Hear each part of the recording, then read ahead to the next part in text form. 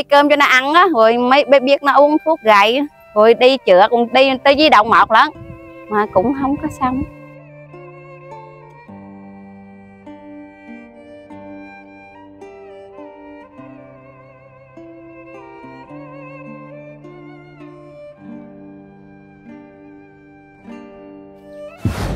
Dạ rồi, Hùng Cao mến chào cô chú anh chị. Hùng Cao gửi lời chúc quý anh chị á, một ngày mới thật nhiều niềm vui, thật nhiều sức khỏe, an khang thịnh vượng, luôn làm ăn phát tài phát lộc nha. Hôm nay quý chú anh chị, Hùng Cao á được quý bà con cô bác chia sẻ về một cái hoàn cảnh rất là đặc biệt và rất chi là thương tâm. Nghe nói về hai vợ chồng á mà có tới 10 đứa con. Được bà con chia sẻ là vợ chồng á, chồng á thì đi đào chuột để kiếm đổi lại cái từng hột gạo, còn chị á, thì đi lụm ốc để về á, kho cho tụi nhỏ ăn. Thì Hùng Cao nghe á, rất là chạnh lòng. Em chào chị nha. Dạ chào. Chị chào khán giả. Dạ em chào khán giả. Chúc Bây giờ khán giả vui vẻ. Chị có thể chia sẻ cho khán giả được biết chị tên gì, bao nhiêu tuổi? Tôi tên Thịt Thị Xã Rươn. Dạ. Tôi 41 tuổi. Chồng mình bao nhiêu?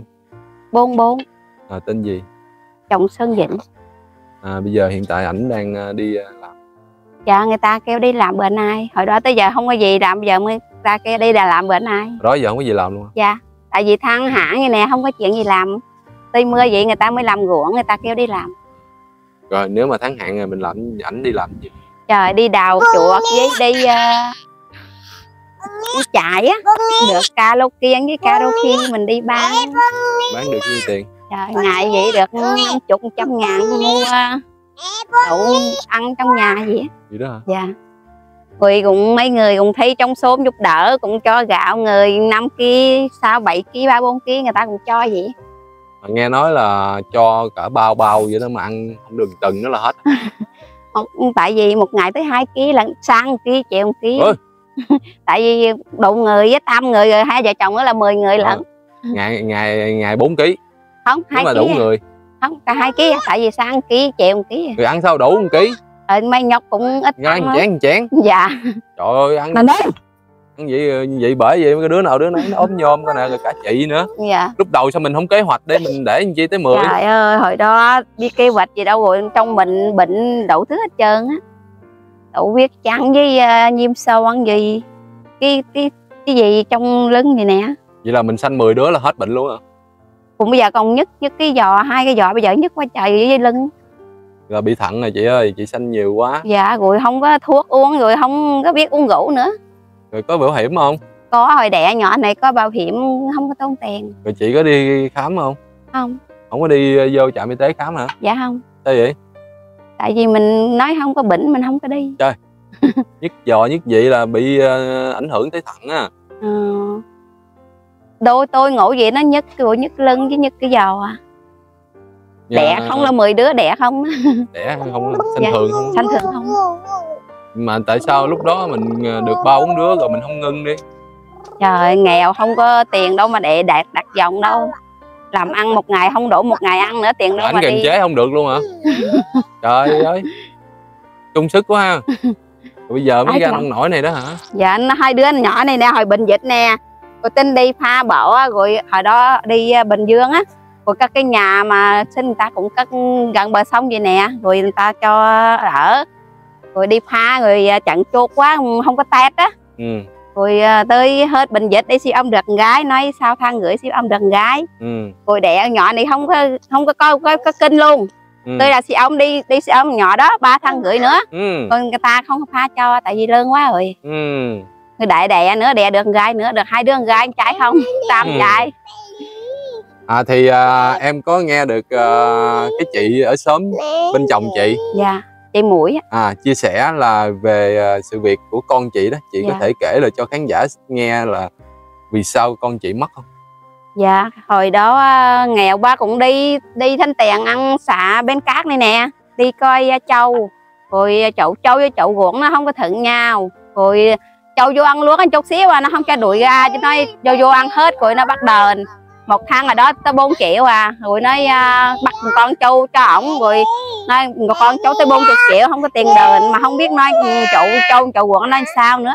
Mà nó về nhà nó uống thuốc gậy, tôi đâu có hay, ở trong xóm đi chèo gà miếng bác sẽ đi ăn tiếng miếng gà cho lấy cơm cho nó ăn á, rồi mấy biết nó uống thuốc gậy, rồi đi chữa cũng đi tới di động một lắm mà cũng không có xong, tại vì uống thuốc gậy á. Lúc chị lại là xì bọt mép hả? Không, nó cũng đi bình thường vậy á, rồi nó không có bệnh, nó không vậy hết chứ, nó bình thường vậy á. Rồi cái đi cái gì khu chi á, đi lấy nó ra đó, đi xúc ruột hả? Rồi tới 120 dượng nó cũng xuất ra nữa mà nó không hết, nó chuyện đi tới di động một là nó thấm rồi. Đúng rồi, tới ngày một đêm luôn, tại vì nó cái lúc chị lại là nó đã thấm rồi. Dạ đúng rồi. Rồi tới đó là nằm cũng 3 ngày, hết 10 mấy triệu, cũng người ta cũng giúp đỡ vậy đó, không có tốn tiền, nó cũng không có sống, nó mất luôn. Mới có 14 tuổi hả? Dạ. Mới có 14 tuổi mà đã suy nghĩ tới rồi uống hút gầy. Rồi 1 năm sau với thằng tuổi cân gắn đó, nó bệnh cũng sốt nông giật đất não đó, cũng nằm 120 giường 3 tháng mấy cũng nó mất luôn. Mất 2 đứa. Vậy là hiện tại mình còn 8. Dạ. 8 đứa rồi, bây giờ đứa lớn nhất là bao nhiêu? Giờ còn thằng lớn nhất thì 20 rồi, tuổi ăn khỉ. Đang làm ở đâu? Là đâu có làm, nó ở nhà bà ngoại, người ta kêu làm thì đi làm, đây người ta không kêu, nó không ở nhà không vậy. Không có giấy tờ gì luôn hả? Có mà nó công ty nó dịch làm không có đi vô công ty, tại vì nói nó thằng vô được hồi trước Tết được nửa tháng rồi nó nghỉ rồi sau này người ta kêu làm ngoại nó có tiền hơn đó. Rồi một ngày vậy kêu làm ngày không vậy đó, giờ nó ở ngoài nó không có chỗ làm. Rồi mấy đứa kia đâu bây giờ đi nhà ngoại hết trơn rồi luôn, quân đứa đó đi lại chỗ lên ngoại. Nói ông kia ông giới thiệu đi coi dịch mà không biết bây giờ đi coi chưa, ông đi nhà bà ngoại đó. Rồi mình có liên lạc với mấy đứa con không? Tôi điện cho bà ngoại nói nói kia bữa kia nó lại kêu không biết lại chưa thấy lại kêu đi coi dịch 3 đứa. Một tháng nói cho 4 triệu 3 triệu. Bây giờ là chỉ coi dịch thôi chứ không có làm gì được nữa hả? Dạ không. Trời ơi. Tại vì chưa đủ tuổi đó, mày nhỏ. Thằng đó 18 tuổi thiệt mà làm giấy tờ chưa đủ đúng 18 tuổi cho công ty á. Rồi thằng 14 tuổi, 13 tuổi, bây giờ thằng 8 tuổi đi coi dịch hết. Rồi sanh ra 10 đứa mà giờ còn 8 đứa, mà đứa 18, đứa 20. Dạ. Đứa 14. Dạ. Mà không làm gì ra tiền luôn. Giờ đi chợ người ta kêu đi coi dịch. Cái này là cái nghiệp của hai vợ chồng mình đang gánh rồi. Dạ đúng rồi. Tại bây giờ nói tới nghỉ hè này cho hai nhọc này vô mụ giáo cho nó biết chữ, mấy lớn nó không biết chữ rồi, mụ chữ hết rồi. Mụ chữ hết 8 đứa luôn hả? Bây giờ còn mấy nhỏ này cho nó vô học bên đây, kế bên đây nè, trường nó gần. Giờ nghỉ hè rồi, tôi vô trường học cho nó vô học. Đáng lẽ 20 tuổi với 18 tuổi đó là làm ra tiền để đúng rồi, vô công ty. Đó. Dạ, cái này chưa. Mà sao tới giờ mà không giúp được cho cha mẹ luôn hả? Chào. Rồi những lúc đó là chị phải đi bắt ốc về ăn hả? Dạ, cũng ăn mớ, cũng đi bán mớ trong xóm vậy nè. Đi bắt ngày gần 5-6 kg, cũng bán được ký 10.000. Bán ngày 80-100.000. Rồi nếu không có bắt ốc thì đi đào chuột. Ảnh hả? Dạ. Rồi những lúc mình ở bên bên kia người ta còn giúp đỡ cho gạo thóc, ở bên đây mình có ai giúp không? Là trong xóm cũng người ta cho 2-3 kg cho hồi mới lỡ à. Bây giờ từ đó tới giờ cũng chưa ai cho.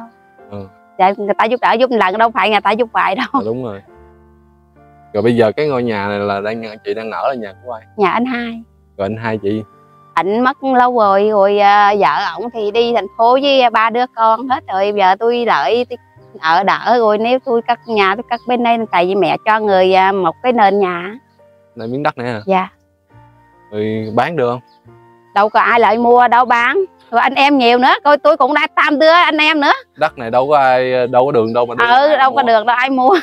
Nó xa đường quá. Có giấy tờ không đất?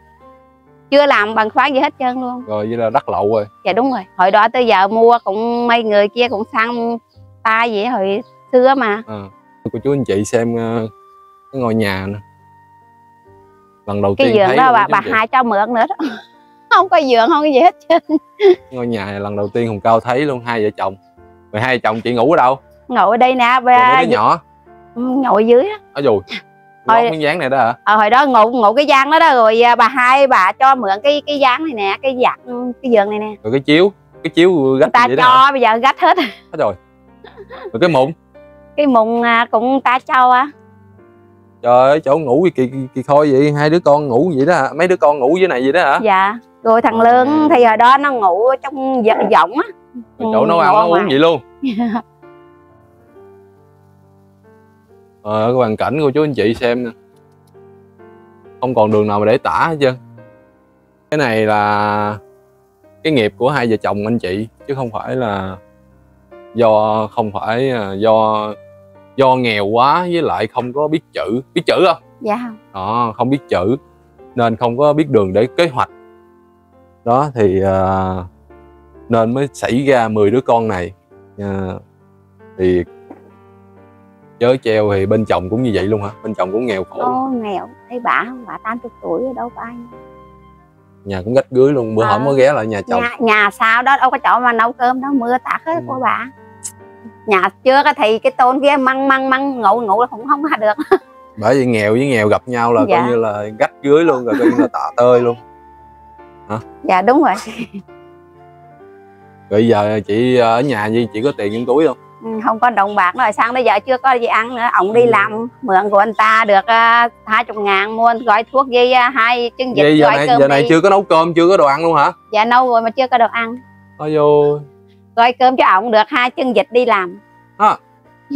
Mượn tiền của ông đó. Hả? Mượn tiền của ông kia đó, rồi mua rồi đi làm cho ông. Mượn hết nhiêu? Mượn qua 50.000, rồi mua 20.000 mua trứng vịt với một gói thuốc, rồi mua sữa cho nhỏ này. Còn uống sữa tại vì chất sữa nó uống sữa bịch. Rồi giờ không có tiền uống nước cơm hả? Cái chịu ông đi làm về có mượn tiền ta được, không quên mua đồ ăn. Rồi lỡ mượn không được rồi chắc nước cơm cho nhỏ uống hay sao? Chứ sao bây giờ? Không có mà. Hoàn cảnh gì đâu mà. Thì chị đã mượn người ta 50 đúng không? Dạ. Còn ai nữa không? Ôi, thì đừng có nói mình đi thiêu, mua thiêu người ta tới 10 tỷ. Chợ mấy nhóc nó gửi tiền xuống, không biết gửi không cũng mua thiêu người ta hết hai chỗ. Này cũng như em hữu duyên được bà con cô bác chia sẻ về cái hoàn cảnh của chị. Thì hôm nay em đến thì tận mắt chứng kiến em thấy. Thì bây giờ thì nãy em cũng nghe chị nói là thiếu tiền người ta với mượn tiền người ta, đúng không? Thì em cũng không có gì, em chỉ lại đến đây cũng như là gieo duyên thôi. Em làm về cái thiện nguyện giúp hoàn cảnh. Thì em thì nó gách đùm cho cái lá tạ tơi ha. Em chỉ không có sức thôi. Thì cũng như em đến ghi hình chị á, thì cái hoàn cảnh chị như vậy đó, cũng thấy đau lòng. Thì em cũng có chút món quà nhỏ nhỏ gửi cho gia đình mình. Cảm ơn nhiều. Thì chị có thể trả cho người ta 50.000 gì đó. Còn lại bao nhiêu đó đi mua đồ ăn về cho Dạ cảm ơn nhiều. Cao đến ghi hình đó. Tính ra thì Hùng Cao tính lại rồi thì cũng như là thăm hỏi thôi, chứ chưa có muốn quay nữa chứ chị.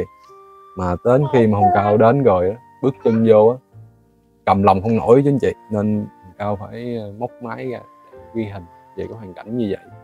Thì cái nghiệp của anh chị chứ không, anh chị cũng không có muốn sanh nở nhiều như vậy, đúng không? Thì em đến ghi hình, em tặng cho chị món quà 200.000. Cảm ơn nhiều. Chị hồi nó mua gạo hay mua vịt gì đó chia cho tụi nhỏ ăn nha. Mua hộp vịt. Cảm ơn nhiều rồi. Thì bây giờ chỉ còn 3 đứa ở nhà thôi. 3 đứa nhà. 5 đứa kia đi xa nè. Đứa đi giữ vịt. 4 đứa đi ngoài ngoại. Bây giờ không thể nào mà tả nổi luôn. Thì buổi bây giờ mình 5 đứa nuôi còn không muốn nổi nữa, làm gì mà tới 8 đứa mà nuôi nổi của chú anh chị. Trong khi đó thì mấy đứa nó không có biết chữ nữa, không biết ăn học nữa. Không có. Bây giờ còn 3 đứa này nè, nếu mà có khả năng thì đưa nhỏ, gửi mấy đứa nhỏ đi học. Với sau này thì nó biết chữ. Biết chữ có thể làm việc được, chứ bây giờ mà không biết chữ công ty cũng ít viết lấy nữa. Chồng chị cũng mù luôn chữ luôn. Hồi đó không biết ổng học lớp 1, lớp 2 hồi xưa mà. Bởi vì nghèo cùng nghèo mà gặp nhau thì sanh ra 10 đứa kiểu này rồi thôi. tận cùng thế giới luôn á. Nghèo cái này coi như là nghèo không thể nào mà nói tả được luôn, quý chú anh chị. Chưa từng gặp luôn 10 đứa con này. Ngon sữa, vô sữa mất, ngon sữa nạ bọc á. Hoàn cảnh gì đâu mà giờ tiền không có trong túi luôn. Dạ không có. Cái nhà không có cái gì gọi là được đáng giá luôn. Cái gì mà đáng giá. Cái giường này người ta còn cho mượn, gì vậy hai cho mượn ngủ á. Không cho có mượn gì. luôn hả? Dạ. Mấy đứa nhỏ thì phải ngủ dưới đó. Dạ, ngủ trong nhà. Thì dù vì sao không cho ngủ trên này hết luôn đi. Ngủ đâu hết. Nằm ngang lại là hết rồi. Rồi mụn rồi không thể nào mà tả chân cây cái bọc sữa, áp sữa. Ô, cái này nó cũng mọc rồi người ta làm cái nhà người ta cho cái hai cái tấm tôn này nè, rồi để cái đó kim lấy cái mọc ra đó, rồi còn dư để cái cửa mọc nó mọc hết luôn á, cái tôn đó đó nó gãy hết luôn. Rồi tiền điện ở vậy rồi tiền đâu đóng? Cũng ông đó ông ở một mình và ông bỏ rồi ông cũng cho thiếu tới lần nào may nhóc nó gửi tiền xuống thì để gửi cho ông. Hồi đó xin cái đốt cái đèn thôi à. Rồi nước đi xài nhà ổng nuôi bò đó, rồi bơm trong để trong vô cho mình đi lấy xài. Bây giờ mưa lại xài nước này nè, nước ói đó. Dạ thôi giờ Hùng Cao cũng xin tạm thời khép video nha. Cũng mong là được quý khán giả để mắt tới cái video của gia đình anh chị thương tâm, cũng như là có 10 đứa con nhưng mà lại mất hết 2, và đặc biệt là đứa con lớn nhất của chị đi giữ trâu mà lại vì con người vì trâu ăn lúa thôi mà phải đành mất đi tánh mạng của đứa bé mới có 14 tuổi mà dám đành cầm cây hút diệt cỏ để mà tự sát đời của trai. Đáng thương tội nghiệp của chú anh chị. Cao mới lần đầu tiên gặp được cái tình trạng tình huống này khó mà xử lý. Giờ Hùng Cao cũng xin tạm thời kết video. Xin chúc quý chú anh chị ngày mới thật nhiều niềm vui, thật nhiều sức khỏe, an khang thịnh vượng gia đình nha.